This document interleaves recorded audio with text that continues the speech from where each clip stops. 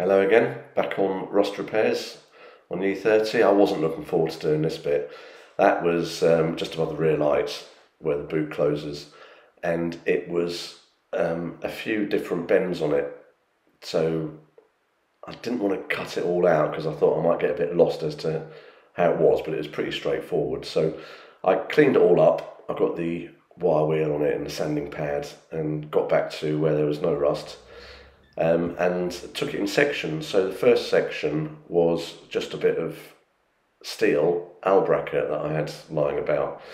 I had to trim it down both ways. I could have left one side long and cut the part I was repairing to match, but I just cut the new steel to match the existing bodywork.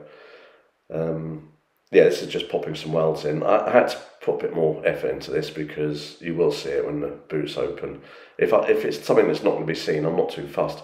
And also, you have to grind it down quite a bit to clean it up once you've put it in, and it does weaken it. Fortunately, the steel I'm putting in is thicker than the stuff that's already there, so you've got a bit to play with.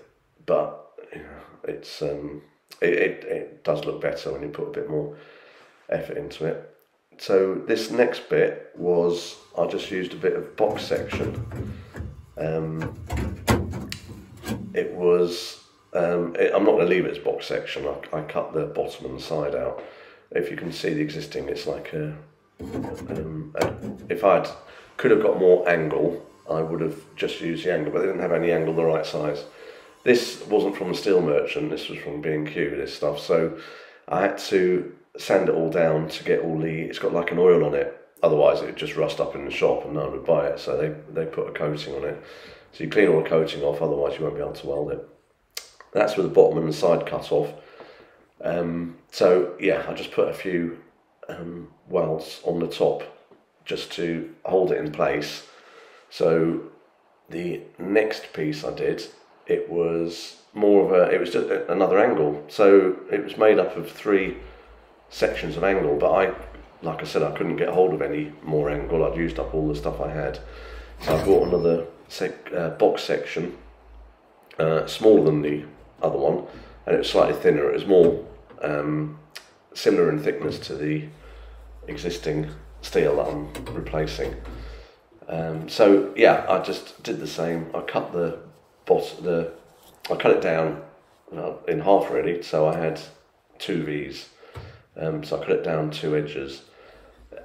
Yes, if you take it piece by piece, it's not too much of a task. If you try doing it in one go, it's going to be a bit of a nightmare.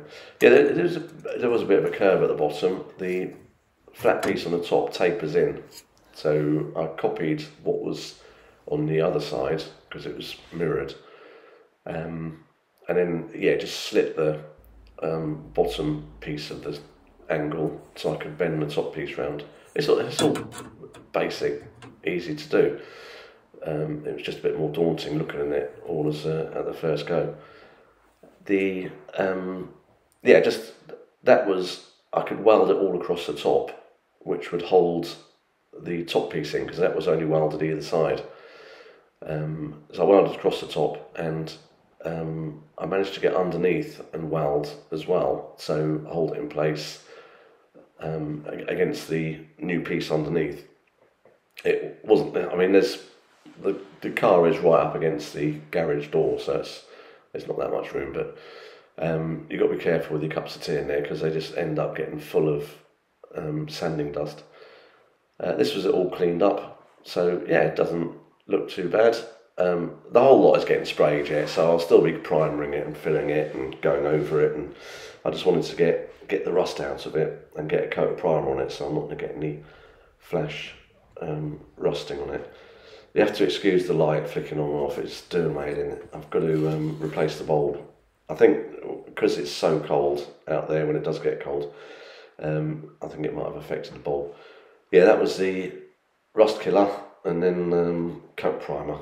So that was that bit done, and a lot easier than I thought.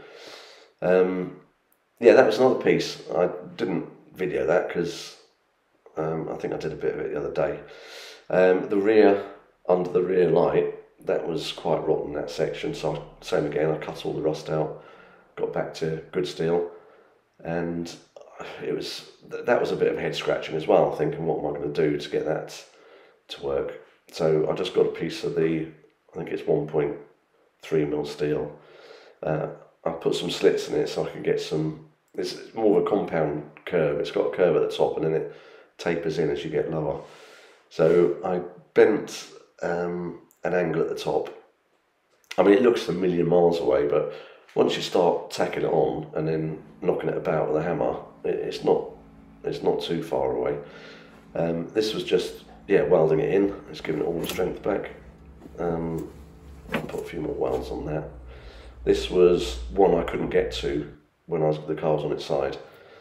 So I finished that one off as well. And yeah, I just put primer over it then, tidied it up, stop it flash rusting. There's quite a bit in the boot that needs tidying up once I've finished all this, but I can do that later. Like I say, none of this is going to be seen. It's all under the fiberglass. Yeah, and this is the last bit of rust to do on the car, but I'm not looking forward to doing that either. But yeah, shouldn't be long now. Thank you very much for watching.